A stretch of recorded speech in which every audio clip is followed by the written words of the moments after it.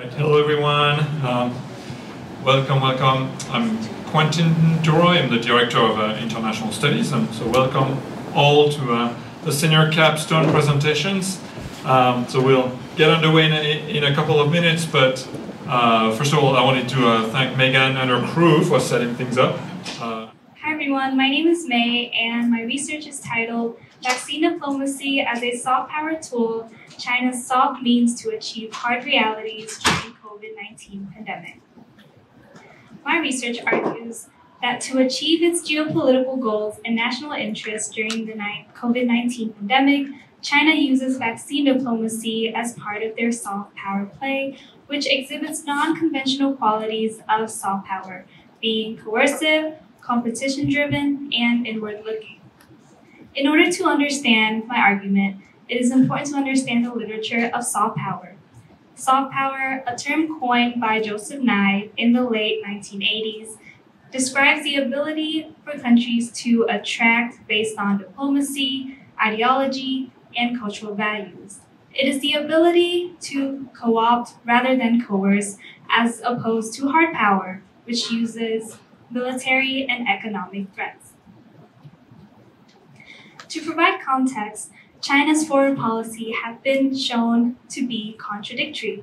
On one hand, they are presenting inducements through soft power outreach, for example, the Belt and Road Initiative and vaccine diplomacy, while on the other hand, they are presenting threats through China's aggression in the South China Sea.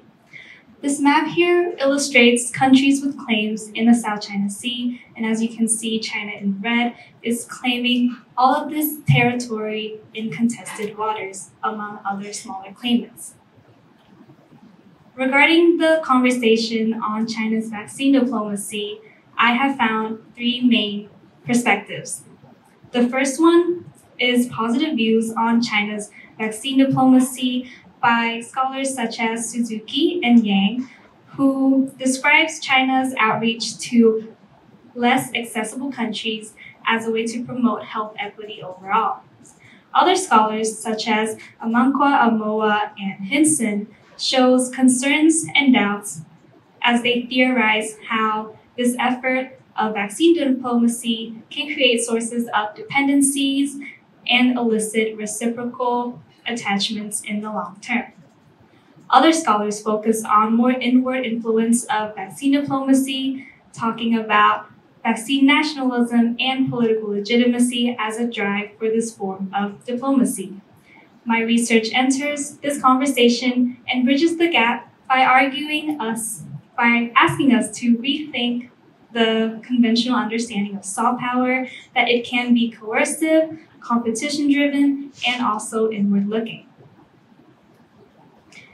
By looking at reports on China's vaccine distribution, China's pledges, foreign policy on soft power during the COVID-19 pandemic, I have come to three main findings. The first one is that vaccine diplomacy serves as a coercive soft power for solidifying territorial sovereignty and alliance building. While Joseph Nye describes soft power as the antithesis to hard power, Mattern argues that soft power is rooted in hard power because there is a form of attraction that rests upon a country's hard power assets. In this case, China's hard power assets includes its economic power and military aggression in contested waters. This representational force can sway smaller countries to comply with its terms and conditions.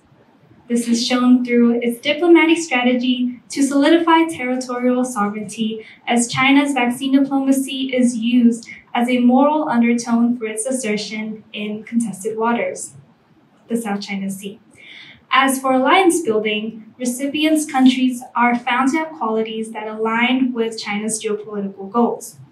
These countries have no formal ties with Taiwan, have close ties with China, and or considered important objectives in their Belt and Road Initiative. My second finding is vaccine diplomacy being competition-driven among shifting power dynamics in the international order. For context, there are two great powers, US being described as the status quo or declining power, and China being described as a revisionist or rising power, and their tension presets the competition between their vaccine diplomacy outreach. China's outreach to Latin America, Africa, and Southeast Asia is often read as an effort to hedge against US hegemony, although this was not always successful, as China was claimed to have been taking advantage and selling vaccines at a much higher price to Latin American governments. At the same time, Southeast Asian nations aim to diversify their source of supply, being China, to avoid being a source of dependency, given their assertion in South China Sea. On the other hand, US outreach to Southeast Asia and Indo-Pacific through the Quad Alliance, which consists of US, Japan, Australia, and India, is read as an assertion of its presence in a Chinese-dominated market and region. This places pressure on smaller and middle power countries in the middle of a Sino-American geopolitical competition. My third finding focuses on the inward influence of vaccine diplomacy, as vaccine diplomacy and vaccine nationalism is a form of political legitimacy assurance for the CCP, the Chinese Communist Party. This political reassurance can be seen through China's central television propaganda efforts, as the television portrays Sinopharm acceptance and celebration worldwide while omitting studies on its low efficacy rate and doubts.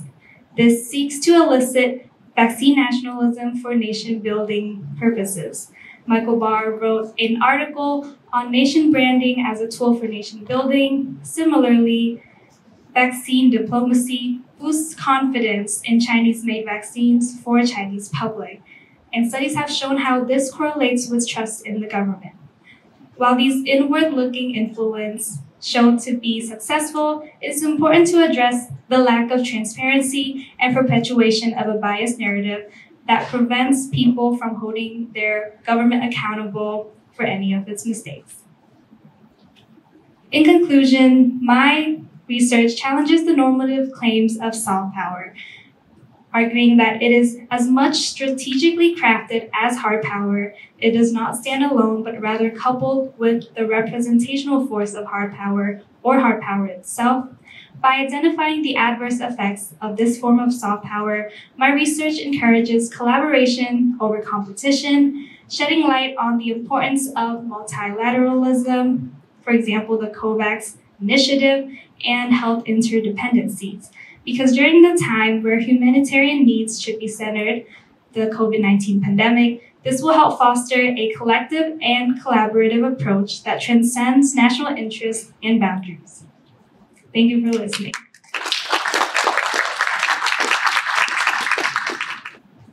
Hi, everyone. My name is Henry Jenks, and today I'll be talking about Water for Energy, a regional cooperative agreement to build peace and improve material conditions in Israel, Jordan, and Palestine. So first, just to give some background on the region, the map you see on the right is the region known as the Levant. It consists of Jordan, Israel, Syria, Lebanon, and the Palestinian territories of the Gaza Strip, as well as the West Bank, which is to say the West Bank of the Jordan River. Climate change presents an existential threat to the region, which is one of the most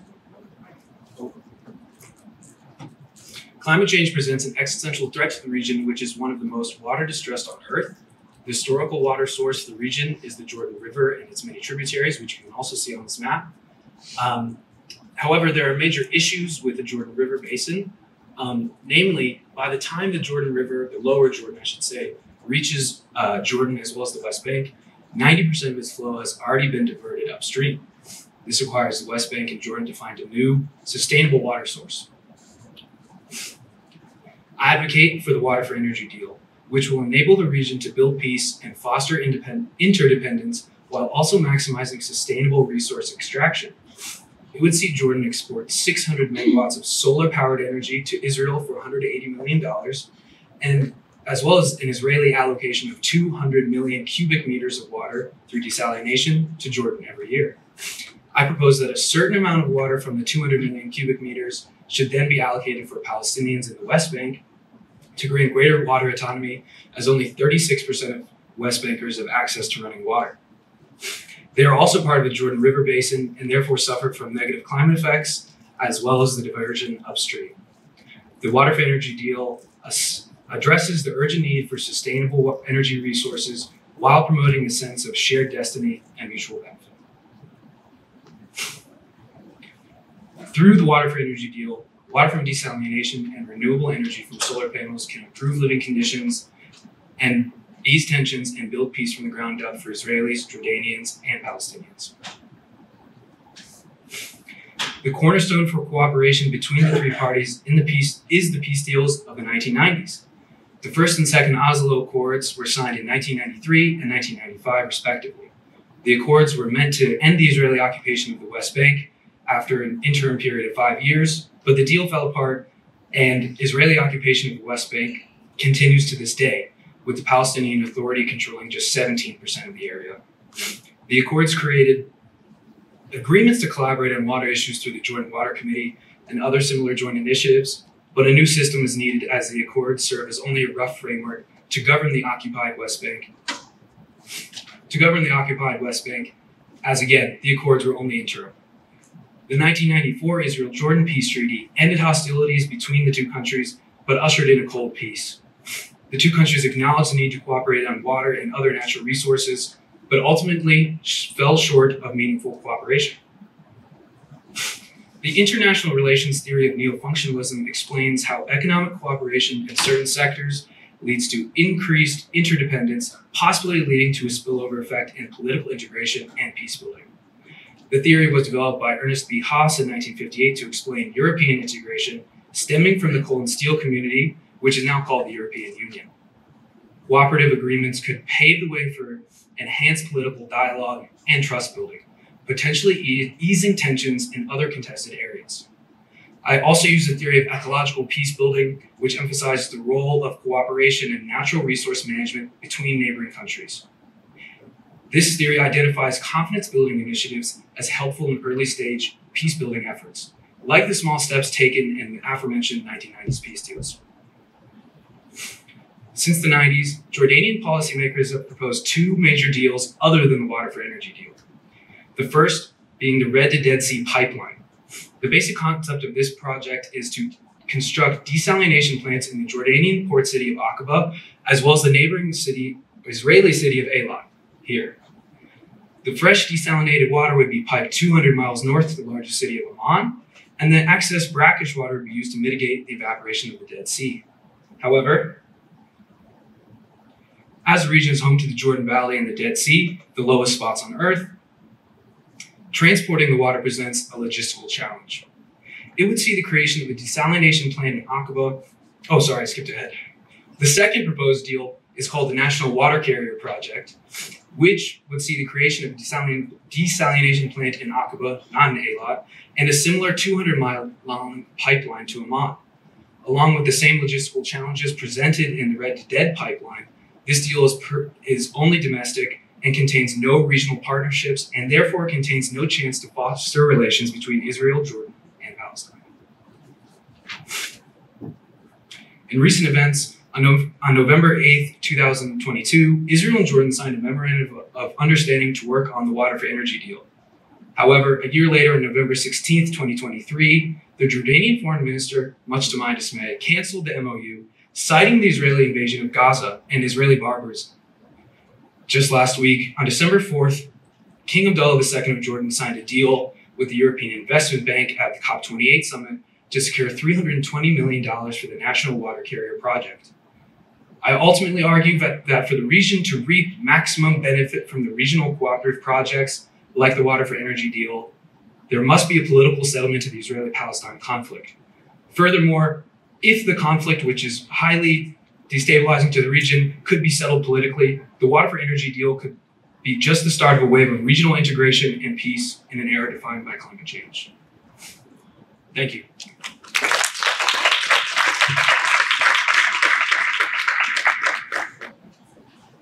Okay, so today I will be presenting on my research that approaches understanding the 2017 referendum in Catalonia, an analysis into the causes, motivations, and validity of the separatist movement and how it reached the 2017 referendum. So I will begin with my thesis. The 2017 referendum in Catalonia was the result of their distinct national identity, historic oppression by the Spanish government, and general economic inequities. Some historic background necessary to situate the movement in the modern political sphere begins on September 11th of 1714, which brings us to the first day that the Catalans lost their independence to the Castilians, which is now what you consider the modern Spanish state. This date is relevant to many Catalan cultural elements and finds its relevance very often in modern day politics. This brings us into the Carlist Wars between 1830s and 1870s. These were not necessarily conflicts directly between the Spanish government and the Catalans, but they did find themselves on opposite sides and was almost a precursor to the Spanish Civil War, where the Catalans and the Castilians would find themselves once again pitted against each other. The end of the Spanish Civil War marked the beginning of Franco's reign over Spain, and this is an era that is famous for systematic oppression of the Catalans, but also many peoples within the Spanish state. Their language was revoked. They had a general inability to present their culture and speak freely without cruel punishment. Following Franco's death in Spain, there was a transition to democracy within Spain. It took about 3 years, drafting a constitution which granted a semi-statute of autonomy within Catalonia. I say semi because it did not grant significant abilities to operate autonomously, nor did it recognize the nationhood of the Catalans. This did not happen until 2006, when a new statute of autonomy was implemented, one that formally recognized the Catalan nation as a separate people and granted some further autonomy. However, this was tragically struck down in 2010 by the Spanish government that claimed it was illegal and against the constitutional power of the Spanish state. This revoked a lot of rights for the Catalan people and revoked the formal recognition of their nationhood as a people, which had massive nationalistic implications. These things were followed by the 2014 and 2017 referendum attempts, which were attempts to be voted out of Spain and be a separate state. So some of the existing literature in this sphere is I've broken up into 3 separate sections that will be how I present the remainder of my research. The first of these is the histopolitical arguments for Catalan separatism.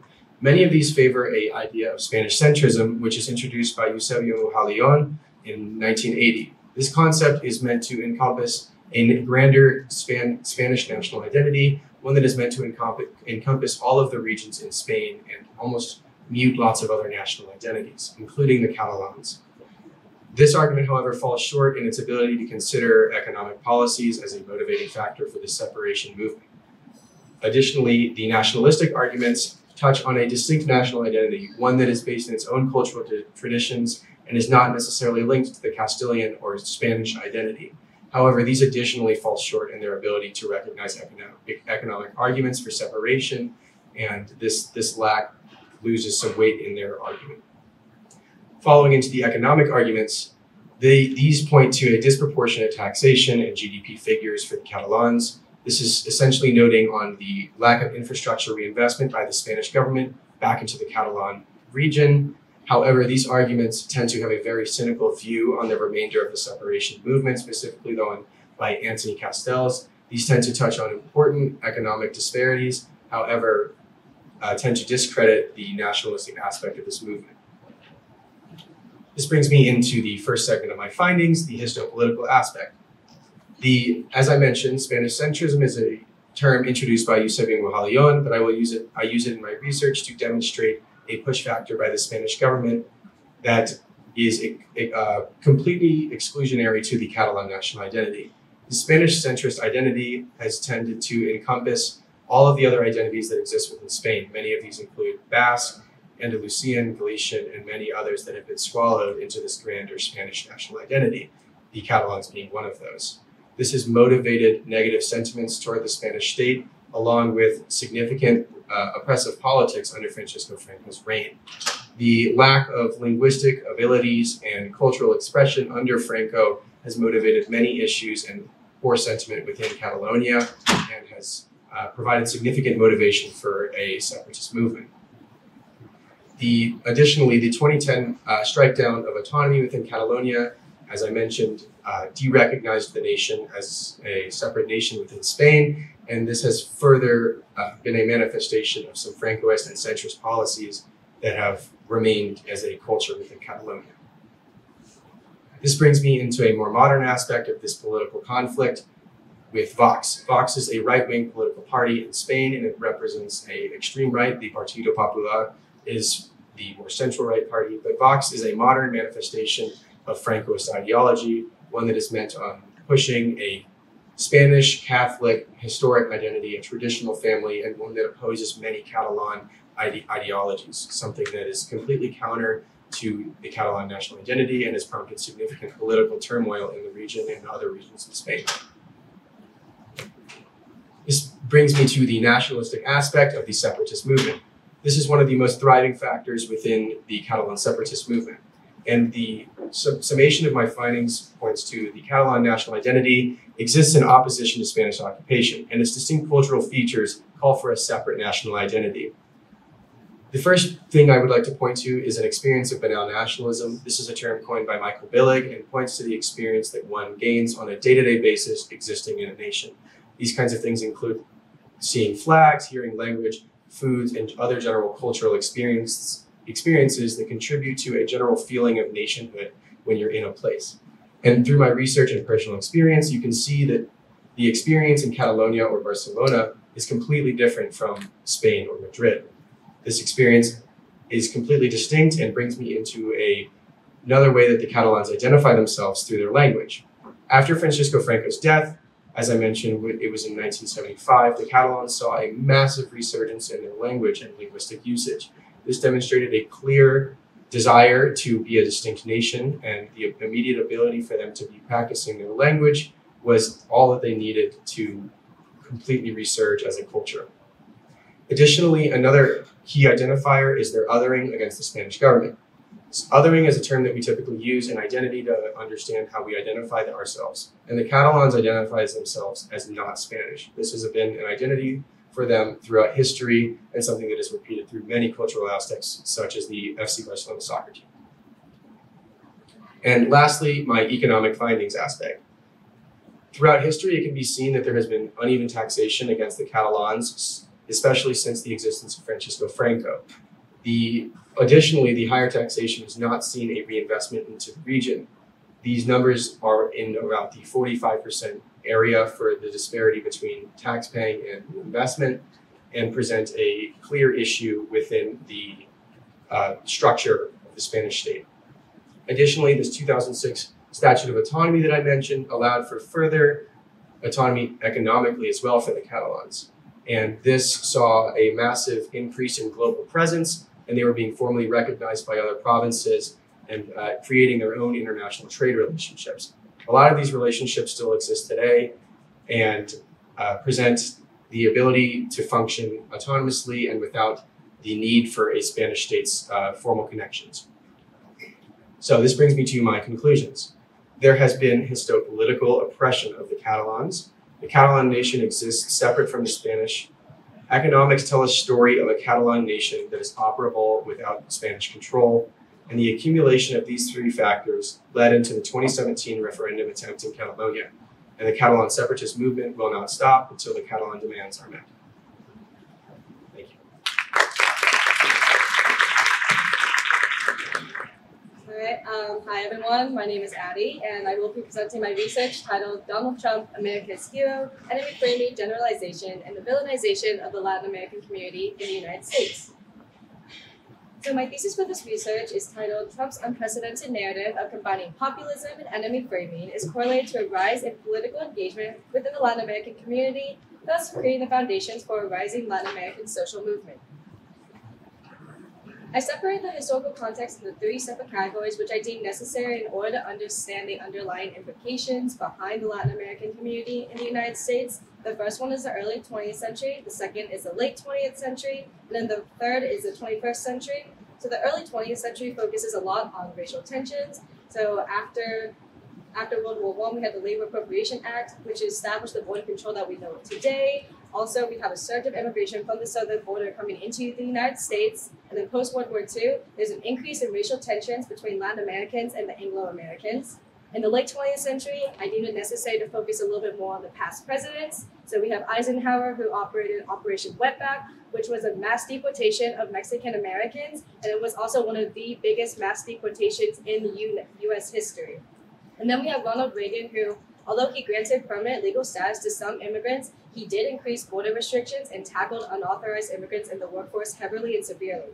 And then finally, in the 21st century, we have Donald Trump. In 2015, he announces his running for president, and in 2016, he wins the election. And after that, between the years 2017 and 2019, we see an increase in things like travel bans, trade restrictions, pulling out of international affairs, and 2 times he has been impeached.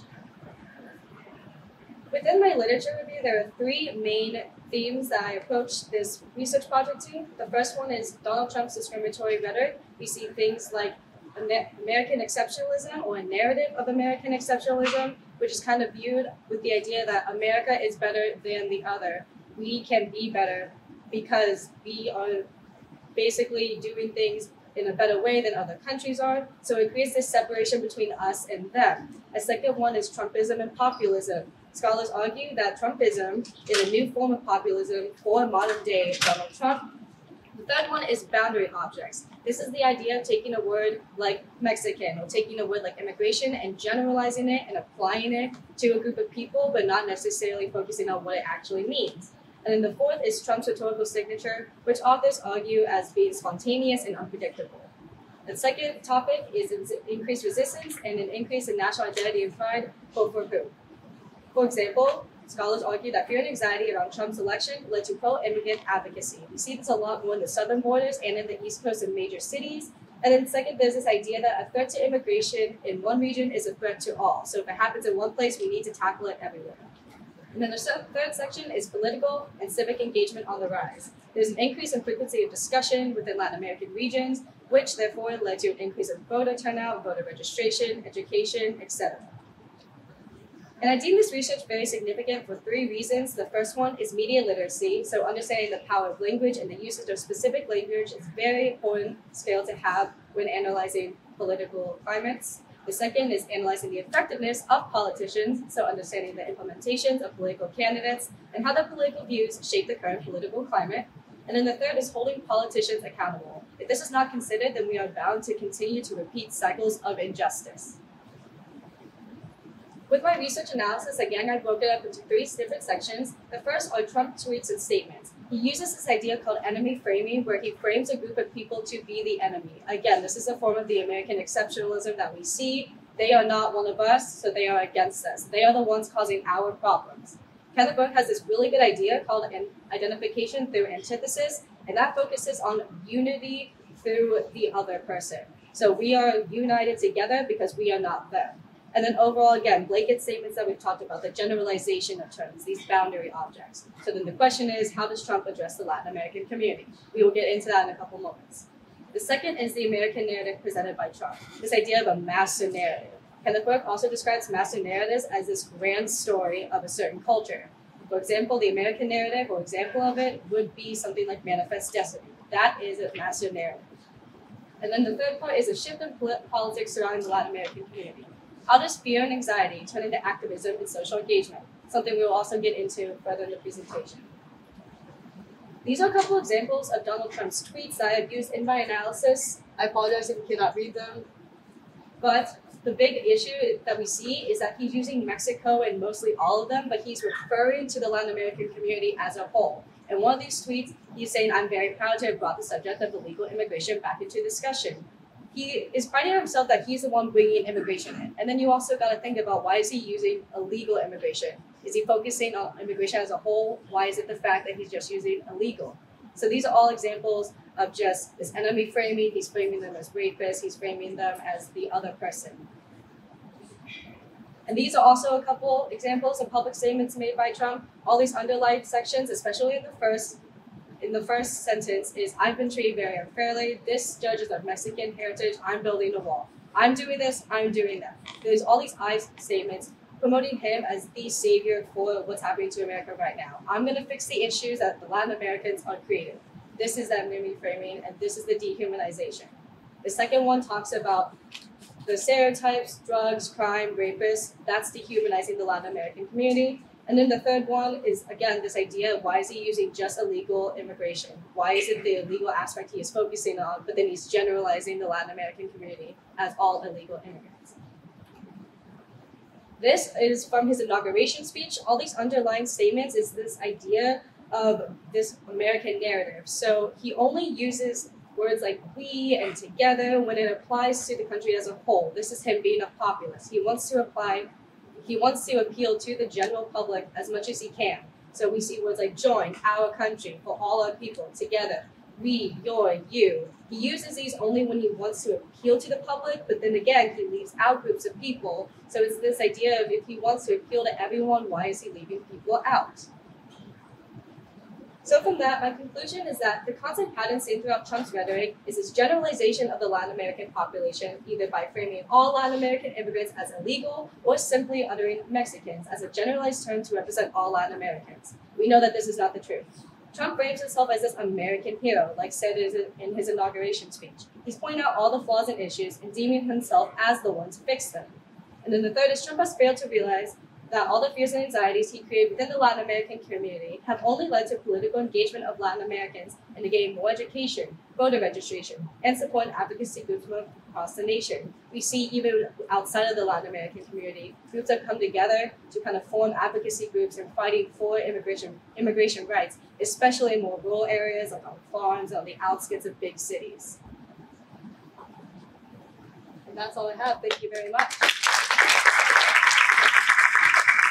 So the title of my research is Recognizing Reproductive Rights in Spain, Recognizing Catholicism's Impact on the Political Evolution of Abortion Discourse. The aim of this research is to illustrate how Catholicism has shaped the progression of abortion rights in Spain. I first examined approved legislation, and then going into the usage of religious language and national identity and how those are projected by right-wing parties to influence political conversation and policy implementation.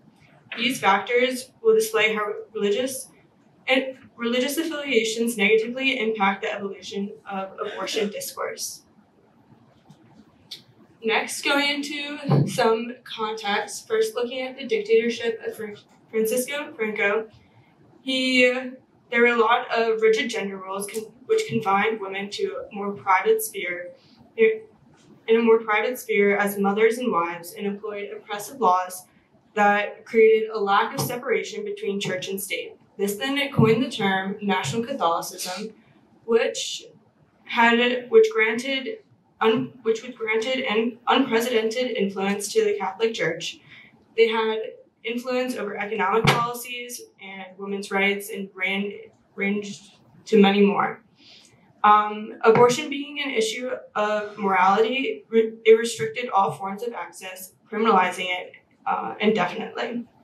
Then, during the transition to democracy, there was a lot of success for a secular government because the Spanish government wanted nothing to do with the Franco dictatorship, and by doing that, they distanced themselves. Post-dictatorship,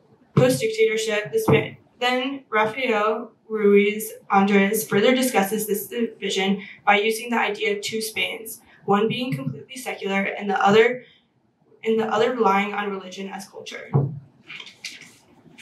Can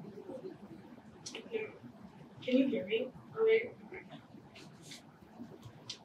And then looking at first approved legislation, the PSOE won an election in 1982 and promptly proposed a new legislation that would decriminalize abortion in 3 different ways: ethical, eugenic, and therapeutic. Although the Conservative Party at the time appealed the law, citing that there were contradictions within the Spanish Constitution. 2 years after the initial initial appeal, the PSOE granted a new acceptable revision of the law, with ultimately decriminalized abortion in all aspects. Although negative consequences have emerged, anti-abortion groups harass non-governmental planning clinics, and medical professionals lacked adequate training on how to perform safe and sanitary procedures. Luis Rodriguez Zapatero, the Prime Minister of Spain in 2010, proposed and passed a new legislation on the law titled The Law on Sexual and Reproductive Health and Voluntary Interruption of Pregnancy. There was major pushback from religious organizations and the Partido Popular, although it was ultimately passed and expanded accessibility and requirements, which marked Spain as one of the most progressive countries in Europe regarding abortion. Then in 2022, there's a new amendment from going back to the 2010 legislation, which granted even more access to women seeking abortion. From this, we can see that there is neither direct nor indirect religious influence, which granted the PSOE even more access to give more women access seeking abortion. Looking at political rhetoric, we see a shift away from a secular government with politics regarding abortion. Seen in the indirect influence of religion on right-wing parties, there is Partido Popular, a center-right party, and then Vox, a populist right-wing party. Religious rhetoric then becomes a tool as a way for political actors to shape their discourse within government. God's talk and coded communication can be applied to examine the ways this rhetoric is used. Benjamin Knoll and Cami Bolin define these terms by saying God's talk, which invokes religious beliefs to define key issues and differentiate themselves from opponents, while coded communication tailors specific language to audiences, preventing negative reactions from those who are less religious. Then in 2011, Alberto Ruiz Gallardón, a self-proclaimed Catholic and new justice minister, wanted to revert the 2010 law back to what it was in 1985. To do this, he proposed a reform titled "Law on the Protection of the Conceived," which you can see on the bottom. Compare it. Human life was to be respected and protected absolutely from the moment of conception. The word conceived aligns with the Catholic beliefs and language found in the Catechism, and although this reform was not passed, the discourse reflected the Church's overall ideological goals.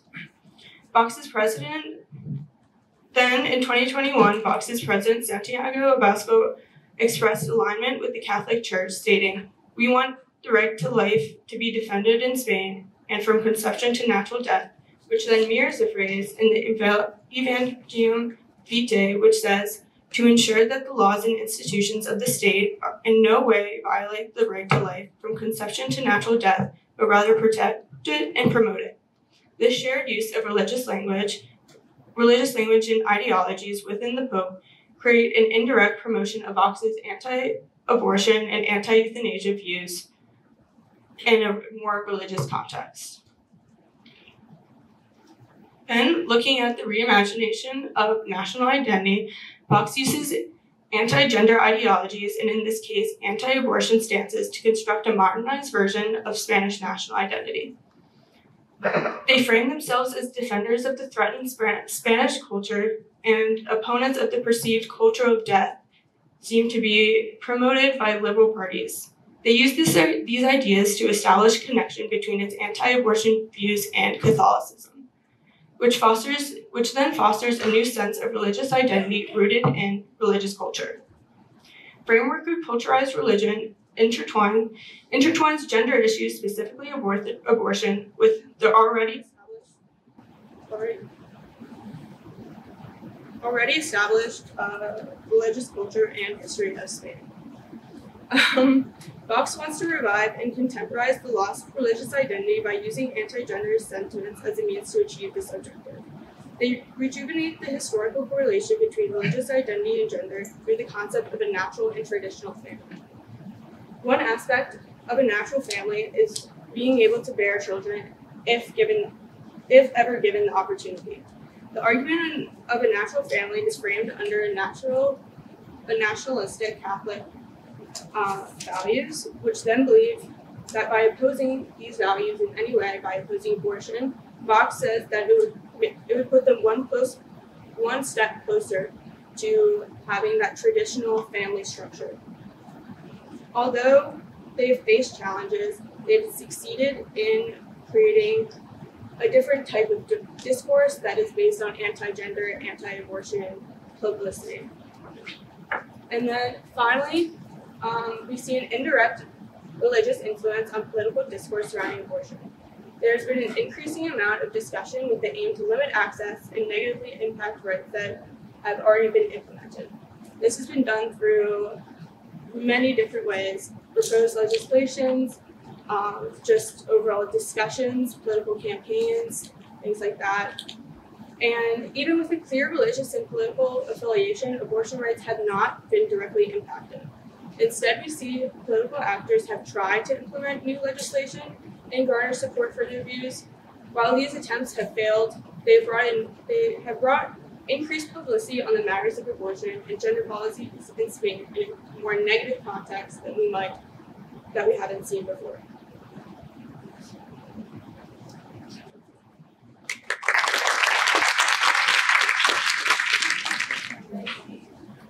Hello everyone. Can you guys hear me? Yes. Oh gosh. I'm Duroy, and today I'll be presenting my senior research titled "I'm Not Black, I'm African: Exploring the Multiplicity of Pan-African Identity Through Poetry, Social Media, and Mediated Interactions." However, I would like to open with a powerful quote from James Baldwin. During a conversation with Giovanni on the Soul Network in 1971, Baldwin said, "The reason people think it's important to be white is because they think it's important to not be black." This simple utterance by Baldwin encapsulates a fundamental social principle prevalent within the United States, that being race, racial categories, and binaries, where white and black become opposing forces. They represent a binary wherein whiteness is virtuous, it's normative, it's human and dominant, and then blackness then becomes a symbol of sin, non-humanness, slave, and the ultimate other. As we transition further into this presentation, you will find that this dichotomy is a central theme explored within my literature review. Within my review of literature, Frantz Fanon begins a conversation on blackness by examining it through the lens of the white gaze. Fanon states, "For not only must the black man be black, he must be black in relation to the white man." This quote emphasizes the point that a black identity is beyond its observable physical characteristics, but instead that identity is defined through its relationship to whiteness.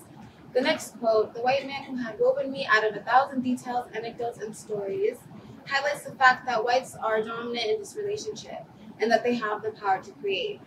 This power imbalance present between whites and blacks is also reflected in other scholars' works, such as Orlando Patterson and Frank Wilderson. In the next section of my literature review, I put B.J. Gates, Shelley Hebbecker, Godfred Asante, and more in conversation on the racialization of foreign Africans. Gates highlights how Ethiopians were perceived as white Negroes by Europeans due to their victory in the Battle of Ottawa and their non-colonized status.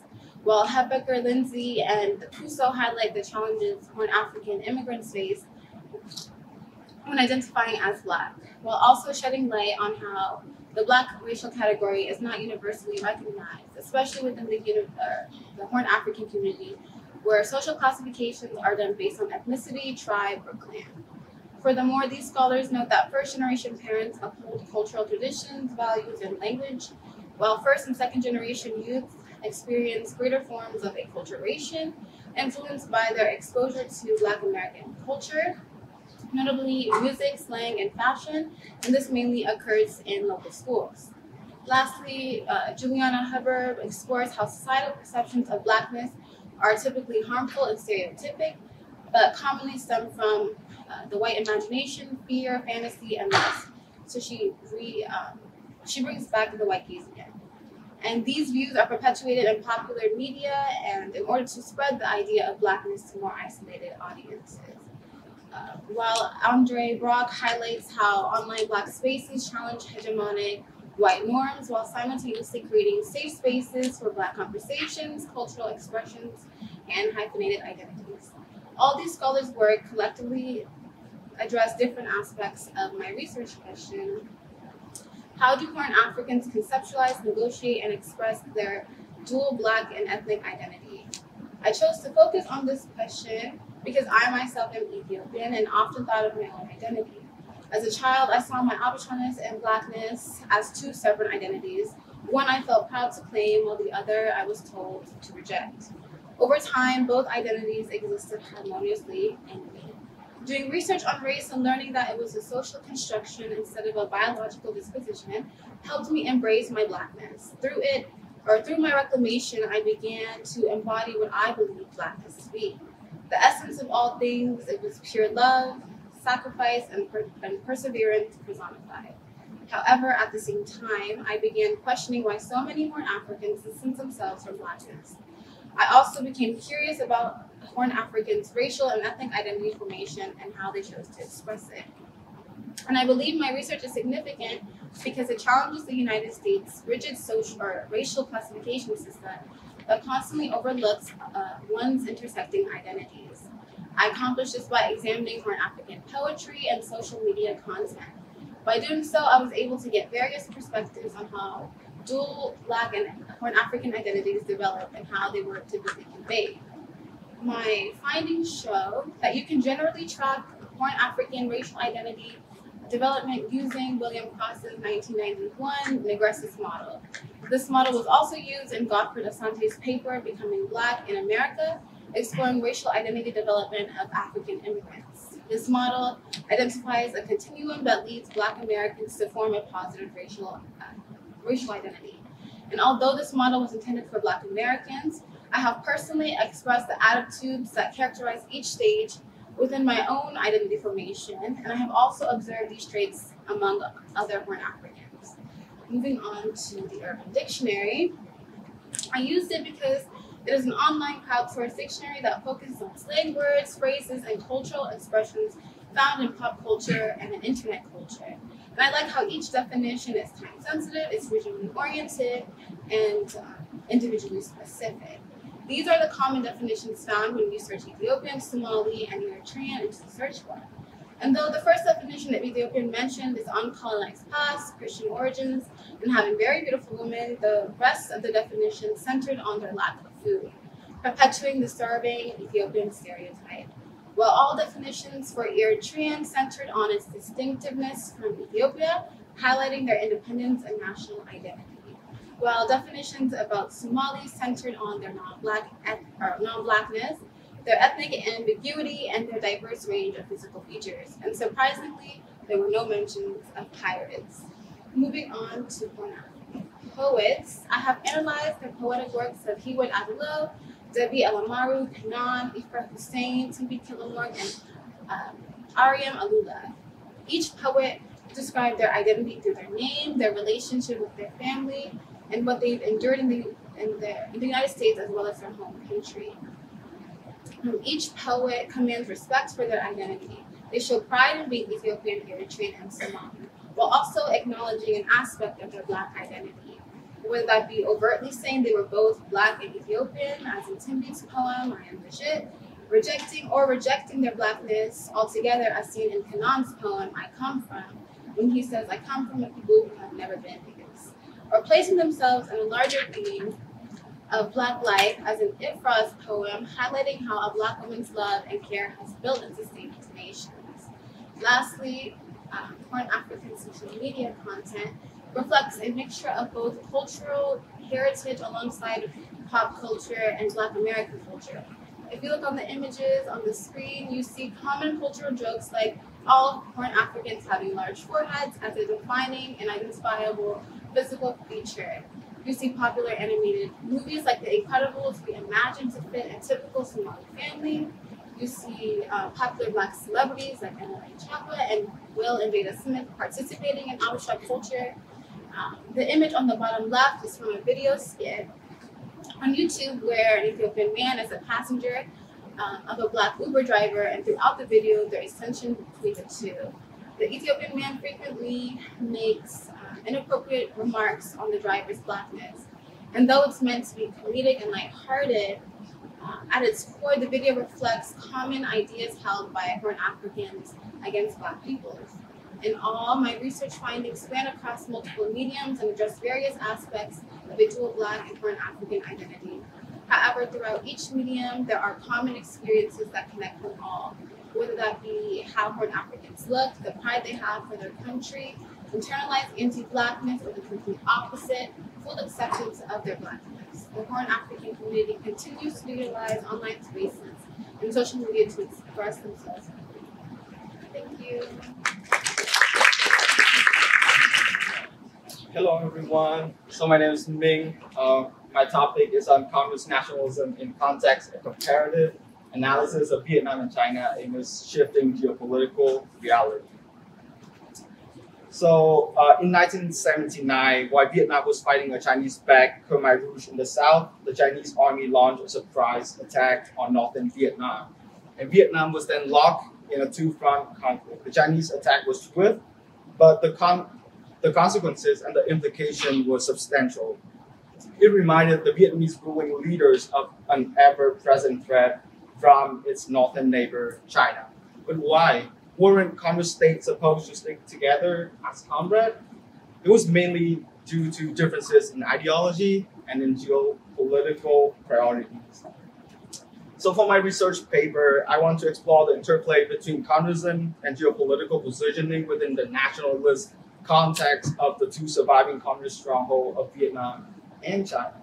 I also divide the development of national identity in Vietnam and China into three main historical periods. Each coincide with a priority that both communist regimes pushed forward to safeguard its political legitimacy. The first period is revolutionary based, characterized by the hardcore emphasis on communist ideology, the domestic program, and anti-imperialist revolution. Next is performance-based, period of economic performance, of reform and proliferation that promises prosperity for the people, even if it means shifting away from communist central planning economic system. And lastly, culture-based, reasserting the Communist Party as the rightful leader of the state as it represents the country's culture, history, and geopolitical fantasies. That is where and how the nation sees itself on the international stage. So limited attention has been devoted to comparing the nationalist sentiment between Vietnam and China. However, efforts have been made to explore various components that constitute nationalism in both countries, tracing back their roots in culture, history, commerce development, and foreign policy. Among them is Brandy Woolmark with his book, China and Vietnam, The Politics of Asymmetry.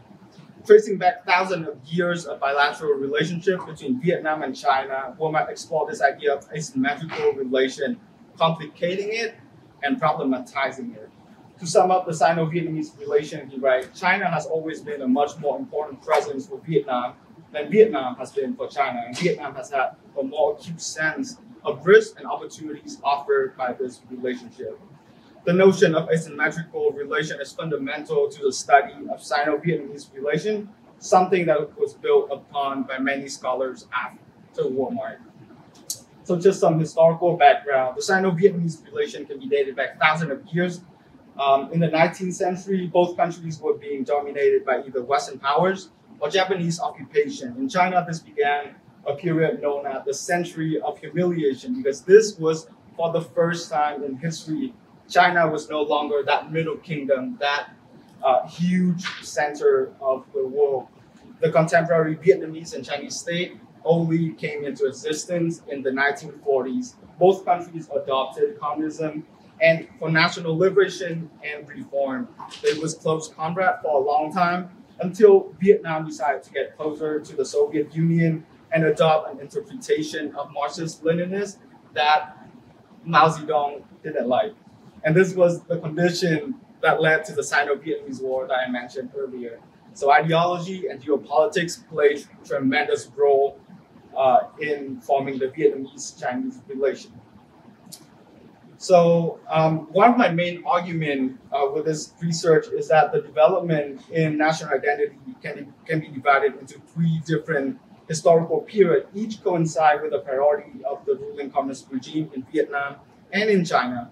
And through the examination of these priorities, we will be able to paint a picture of how national identity in communist state has close relation with the effort to legitimize the ruling regime. So the communist state, unlike general thinking, they are not rigid, but they are agile. They need to legitimize themselves through the balancing act of being repressive and responsive to the need and the desire of its citizens. So Vietnam and China, they're both one-party state. So also the need to make the sense of nationalism synonymous with the idea that you have to love and have to support the ruling communist regime is critical. And as history has shown, communism is neither the most successful or the least vulnerable political ideology. And that's why the awareness of regime collapse is always present. So the first period is the revolutionary phase. This was the period when both Vietnam and China adopted communism. The two newly founded states needed grand national projects to showcase the ideological appeal of communism. So that is why Vietnam and China put tremendous effort into the land reform project and were able to mobilize a massive base of rural supporters. However, these land reforms were deadly. Vietnam's land reform was a toned-down version of Chinese land reform. Mao Zedong, a great leap forward, which has led to the death of over 36 million people. Looking at the ideological and geopolitical aspect of both countries, it is visible that Vietnam is much more inward-looking compared to that of China. Vietnam used communism as solely as a tool for domestic projects, such as to liberate the countries from like Western imperialism, that is the French and the American. But meanwhile, China tried to export its political ideology. A prominent importer of Maoism is Pol Pot and the Khmer Rouge, which went on to massacre 2 million Cambodians and attack Vietnam. So the second period is performance-based.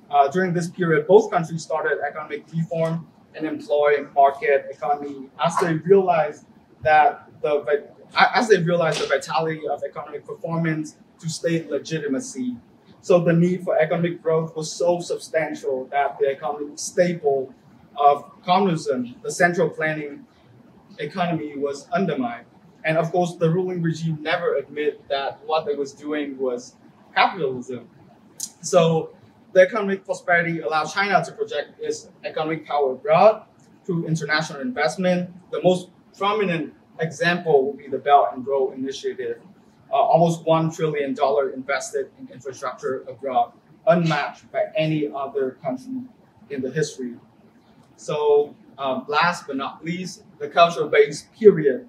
Once people have become richer and more educated, the need for a sense of national identity that touches them on a deeper level is a must for the survival of the regime.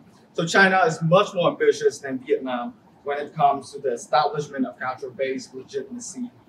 More than 1 million Muslims being arbitrarily detained and many other Uyghurs subjected to intense surveillance, religious restrictions, forced labors, is a part of China assimilation project. The hosting of the Olympics in 2008 and again in 2022 was spectacle not only to the world but also to the Chinese people.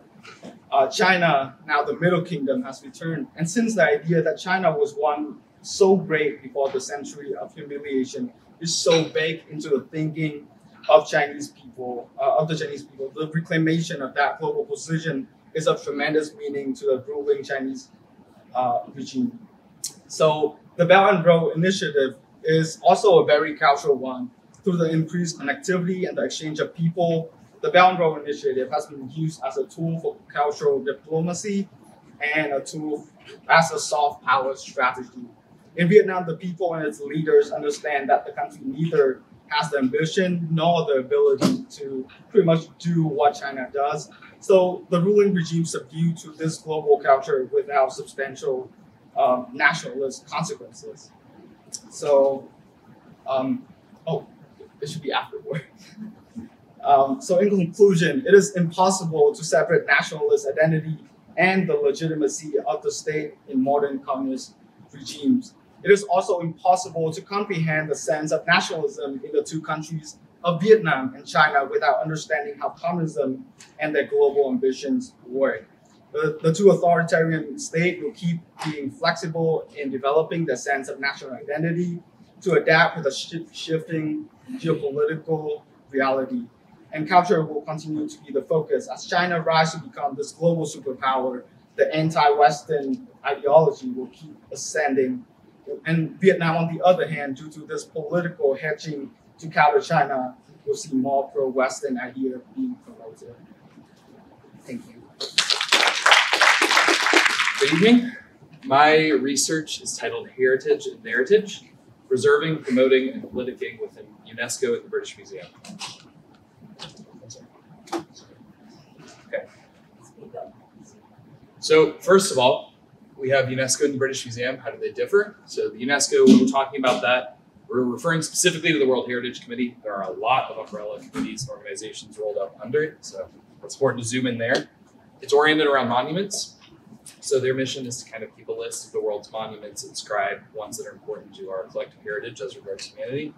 And sites are selected based on that cultural significance. In a local shout out, the Hopewell Earthworks in Ohio recently joined the list. That's pretty exciting. British Museum is a very British institution, so not so much a global one. Famously holds the Elgin Marbles as well as a huge assortment of artifacts from other places around the world. And so you might be saying, these are a little bit of an apples to oranges situation. Why are we comparing the two of them? And while they are quite different and oriented in very different ways, there are lessons that we can draw from both of them that we can learn about how to best take cultural heritage forward. So while quite different institutions, UNESCO's demonstrated a marked willingness to be adaptable, constantly reevaluating their approaches, their involvement of local authorities and experts, whereas the British Museum has stayed much more stagnant, very content to kind of stay in its lane, as it's operated as a museum in general for quite a long time. So drawing on some of that adaptability, the regional involvement, in general, just constantly reevaluating themselves is something that would really benefit the British Museum and other museums to draw in. So before we get into cultural heritage, there are kind of three underlying dynamics that we need to look at: identity, heritage, and protection. Identity involves the way that artifacts and monuments affect a group's identity. So there is importance from objects that are from an area. For example, there's a set of Danish golden horns that were unfortunately melted down that were instrumental in founding the modern Denmark. And there's also a lot of importance attached to objects from very far away from your area. The Elgin Marbles were very important in creating the modern British state. So both of those are important to balance. Then there's the issue of who owns the past and how should we address it. So there's the idea, does the past need to be preserved perfectly? We need to keep it in stasis. We need to keep it kind of in a time capsule sort of situation. Or is it much more important to examine the ways that the past and the present continue to impact each other every day? And to balance that choice, you have to look at stakeholders. How are we making these choices? Who do we need to involve? Who do we need to consult? It's a tricky balance to strike. And then you move into the dynamic of protection. So associations, heritage associations are responsible for safeguarding local monuments. So for example, the English Heritage Association is responsible for taking care of Stonehenge. And then that's included in the World Heritage List. So UNESCO kind of acts as this overall aegis. So there's this kind of local involvement paired with more global involvement. Museums have this kind of essential autonomy regarding decisions on what to showcase. So this is complicated because both what you showcase and what you choose to not showcase are important. They both contribute to the creation of an archive, as we see with trio silence is power. So it's a careful, you've got to constantly reevaluating what are we putting out there and why. And then there's the issue of danger, both to monuments and to artifacts. Especially post-World War II, there was a lot of sell-off of collections in museums, both to private collectors. Some of them were just destroyed for convenience. So there's a careful, how can we best preserve these going forward? So to break down my analysis and findings, it essentially separates into three segments. First is on UNESCO, second is on British Museum, third is on bringing it together. How are these relevant? How do we draw lessons from both of them? And where do we go from here? First up is UNESCO. So UNESCO comes from, for many scholars, the Cold War. The term World Heritage was coined in the 60s at a White House conference. And many scholars see it as largely a gambit for more soft power. So persuasion through attraction. The idea was if you have more of these sites under your belt, you have a lot more kind of cultural sway to work with, as opposed to hard power, which is more of you're forced to achieve objectives. A lot of scholars have chosen to zoom in on this, as well as the idea that managing these lists is kind of just down to kind of political blocking and power games. I would argue that the decisions that they made in their resolutions and the choices they've made as they continue to refine their approach and definitions of heritage demonstrate that they've done a lot in the opposite direction to kind of really focus in on their stated mission. Now, this is a little complicated because there's quite an imbalance going on here. As you can see, the top line that spikes up so sharply in the middle there is for the Europe and North America or EMA region. So there's been quite an imbalance in terms of properties inscribed per year. If you compare that to this table, to boil down those results a little bit, 47.12% of inscribed sites are from Europe and North America. The next closest is 24.10% of the sites in Asia and the Pacific. So regardless of kind of the willingness to be evaluating things, there is still an imbalance. The important thing is that steps are being taken positively to improve this issue. Then we have the British Museum. So this is a screenshot taken directly from their homepage. This is from their About Us section. They describe themselves as the first national public museum of the world, which is a little bit of a, it's a little bit of an oxymoron. National and of the world. They describe themselves as unique in bringing together under one roof the cultures of the world spanning continents and oceans. No other museum is responsible for collections of the same depth and breadth, beauty and significance. They hold over 8 million artifacts. So many of those artifacts never are out on exhibit. So there's three kind of underlying things here that we need to consider. So Alice Stevenson did a comprehensive profile on the British Museum. In her piece, Ghosts, Orphans, and the Dispossessed, she talks about the idea that many of these artifacts, given no curator interest, since there's limited curators to go around, never see study. They're often forgotten for years. There was a recent issue where a scholar requested artifacts to view from the British Museum. It was found they've been sold off by an unscrupulous curator. So a lot of these artifacts, they're neglected and we lose track of them. Flinders Petrie, the famous archaeologist, argued that this kind of concentration of artifacts should never be the case. He saw it as very good practice, good risk management, to have them dispersed at multiple museums, and it facilitates really examining those artifacts. You really get to have the weight that they're due. The British Museum argues that there's this concentration of expertise that comes from having all these artifacts to work with. Their conservators are some of the best trained in the world. They can send them on tasks like there was a kiwi feather cloak in New Zealand that they recently sent a couple conservators to help out with. But with that 8 million artifacts, we have to consider why they're there. So some of the Egyptian excavation funds, early proponents had gone so far as to argue that in Egypt, sculptures when uncovered were doomed to certain destruction at the hands of the Arab and the traveler, and were never safe until placed within the walls of the museum.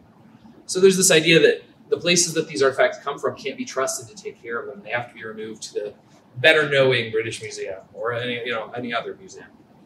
And what do they do when they're there? They sit and rot in boxes in places like this where they might not be removed for 30 years, 40 years, 50 years. It's not a place where the artifacts can experience the study and value that they're due, much less from the various stakeholders. If you're in Britain and you want to go look at these boxes, great. Many of these artifacts come from places that will never have a chance to come close to these. And are they best suited to remain here? So potential lessons that the British Museum can draw from the things that we've seen out of UNESCO. I would argue that if they choose to focus on that adaptability, that continued reflection on the choices they're making, and willingness to kind of take steps forward, change and adapt in the modern day, there are a lot of paths forward. So one is dispersals diplomacy. In the case study of Singapore and France, museums have seen some significant success in making diplomatic outreach. They can act independently of their governments and set the stage for those governments to take broader steps forward.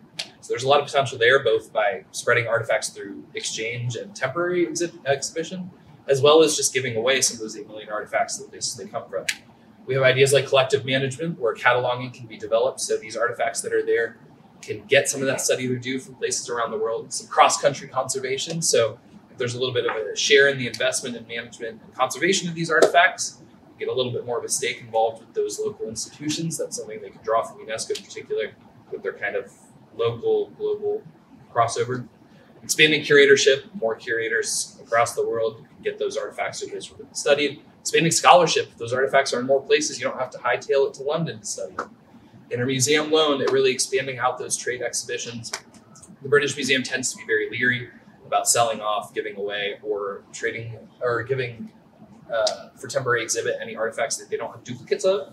So just really taking that step forward and saying, maybe we don't need to have 8 million, unique or near unique objects. Developing digitization is a step forward that's going to come from doing some of these things.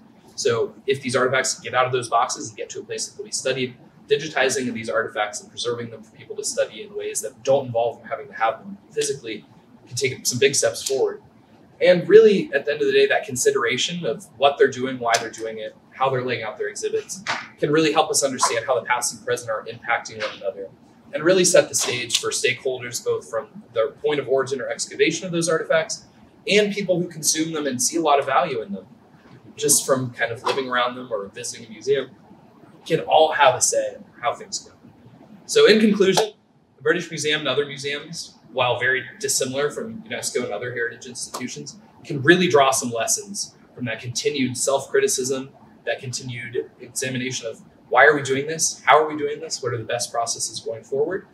And at the end of the day, working in concert and trying to draw some of these lessons and continually evaluating our processes for heritage can let our heritage management go forward and lead to a much better sense of stewardship of our past for our future. Thank you.